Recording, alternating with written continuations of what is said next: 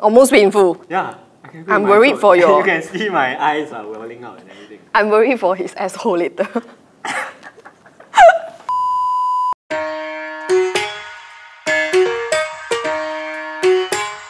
In Singapore, hot hits have no shortage of options to bet their stomachs of steel against. Just take a look at all these spice challenges. There's this pasta that uses the exotic-sounding Trinidad scorpion peppers. There's also the Nashville hot chicken, which is something of an understatement for a dish that includes ghost pepper powder. And if those dishes aren't enough of a death wish, you can confront this rack of ribs cooked with the world's reigning champion of chili, the Carolina Reaper. Why do people respond to spicy food differently? Can your spice tolerance be trained? Let's find out. But first, let me introduce you to my host. Hi, I'm Ting Ting. Hi, I'm April.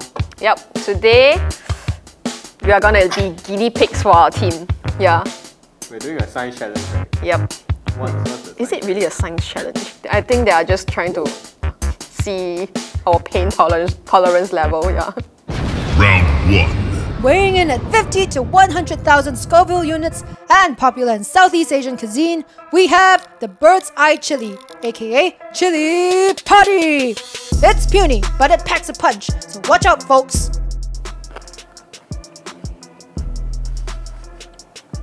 How do you feel?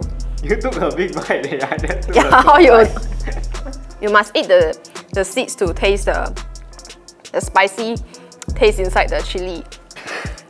Yeah, spicy, right? I enjoy eating chili padi a lot lah, so I guess this is okay for me. So let's say like McSpicy, Mala, the Dala version, and then buffalo wings. How do you react to them? I feel like the 3 is like really still okay for me.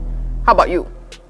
I don't usually eat McSpicy because I really feel it's spicy. And like after you eat McSpicy, right, you need the toilet the next day.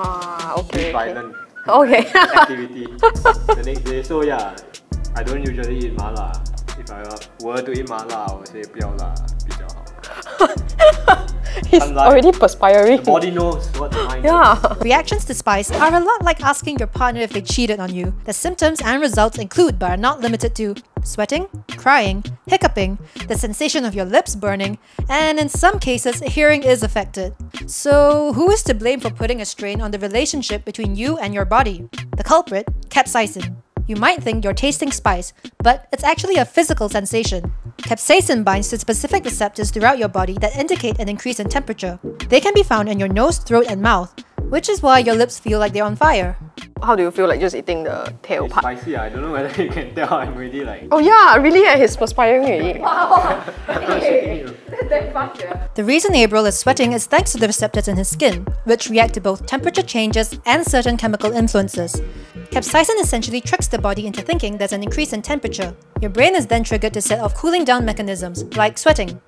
Capsaicin irritates mucous membranes in your nose and eyes, and mucus is produced as a defense mechanism to get rid of the irritation. These capsaicin receptors are also present in nerves that control your diaphragm. Capsaicin causes a type of spasm in the diaphragm, in the form of sudden contractions, aka hiccups. As for why capsaicin might affect your hearing, it has to do with these tubes that connect your throat and ears. They help to regulate the pressure in your inner ear, so if too much mucus builds up, the tubes could get blocked. When this happens, you'll experience muffled sounds or even temporary deafness. Can you still hear me? Yeah, I can hear you. In that case, let's move on to Round 2. weighing in at a minimum of 1 million Scoville units and hailing from Northeast India, we have the ghost pepper. India's army even uses it in their chili grenades, so it's definitely explosive. To me, this just looks like a wrinkly old red chili. And just now April said, like, this one looked weaker than the chili padi just now. And I said, don't get cheated by the looks of the chili. Yeah, you never know. So only one way to find out. Yes, is to chew on it. Okay. Take a bigger bite. Okay. Take a bigger bite. The hot builds up faster than the chili padi, I can say. But it also has a sweetness in it, I think. I don't know whether it's my taste bud got a bit problem or what lah. But I kind of find it quite nice. Initially, there was I'm looking at the first bite, right? Initially, there's not much of spice, but then afterwards it starts to kick in now, and now it's kicking in. It's getting more intense as I speak. I think he can get a raise after this. Here's why some people have a higher spice tolerance than others. There are two theories, physical and psychological. Some people's tongues really are just built different. They may have more of those heat receptors in your mouth and naturally are more sensitive to spice. But what's really fascinating is the psychological theory. Consuming capsaicin can trigger a flood of endorphins, a chemical that helps us deal with stress or relieve pain. In addition, capsaicin depletes a neurotransmitter called substance P, which is responsible for sending signals to your brain that your body is hurting.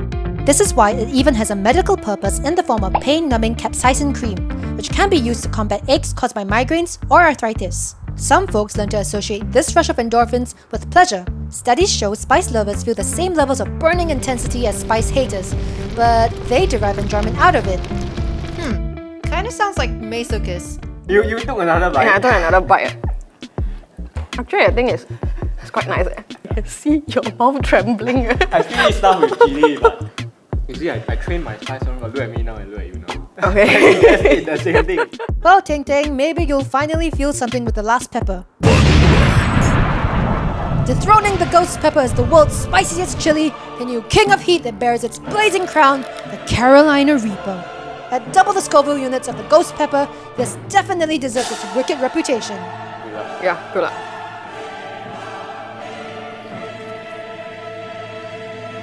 Quite okay for now. Maybe because I served it quite quickly. The ghost pepper kind of built up faster than the Carolina. Yeah, I'm still waiting actually. Yeah, this one pirated one. No kick. But it's still hot lah. I can also feel like the second bite I took right, then I can feel like, oh, the middle of my tongue and the back part starting to build up the spice, the hot, yeah, but still can tolerate. I feel like I could even go for a second bite. Just because go. I swallowed it like very too fast. quickly, I didn't leave it on my tongue, but also because I was scared. I try one more bite. You. I tried 2 bites already. I feel like there's a lot of saliva building up in my mouth.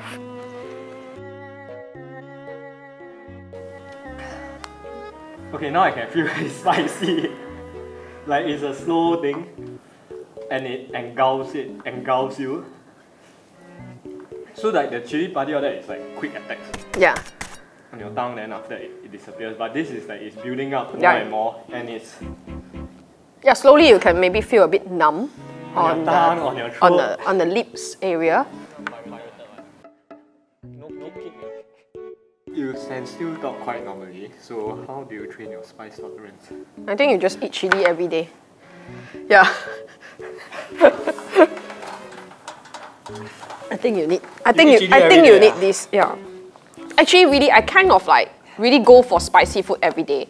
Like be it it's like mala or tom yum, or like even the tom yum is spicy, I will still need chili padi to go with it. If I go for monster curry, I go for the highest level of monster curry. So yeah, because I think I enjoy spicy food. That's why, perhaps that's why I can tolerate this more than April. Maybe start from today, you can train yourself from eating spicy food every day. Yeah. You know, when I was hearing you say all those one, tom yum, then still put like chili padi, like it sounds damn bad now to me. Well, it might be a little late now for you, April, but for future reference, these tips might come in handy. Spice tolerance can be gradually built up by exposing yourself to hotter and hotter food. When your heat receptors are constantly stimulated, you're going to need higher and higher amounts of capsaicin to feel the burn. Handy tip number 2 is to have milk, not water, to help with dousing the flames. Capsaicin is not water soluble, meaning that H2O won't take away that burning sensation. In fact, water might just spread it around more, causing the pain to last longer.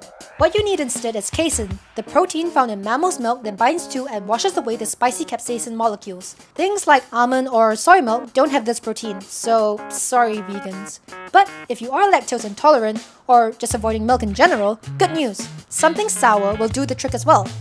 Capsaicin is alkaline, so the acid you get by sucking on some limes, for example, will help to neutralize its activity. After taking a spoonful, do you think it helps you as compared? Actually, I think it does. My mouth area, my throat there, like it seems to have cleared up a bit. You see now I can like talk quite calmly. Ooh! No, okay, because I have low tolerance level towards sour thing. You know, I'd rather go for a spicy food than a sour food. I just don't like sour food. It feels less sour than usual now. Maybe because like the taste buds are a bit numb Ah, okay. from the chili, but whether it helps a bit, like now I just taste sour stuff. Yeah, maybe I can experiment it again. I can eat the chili again and I eat this and then just to see whether it helps or not. Do you still want to go for a bite? No, I don't even really want to look at you doing this.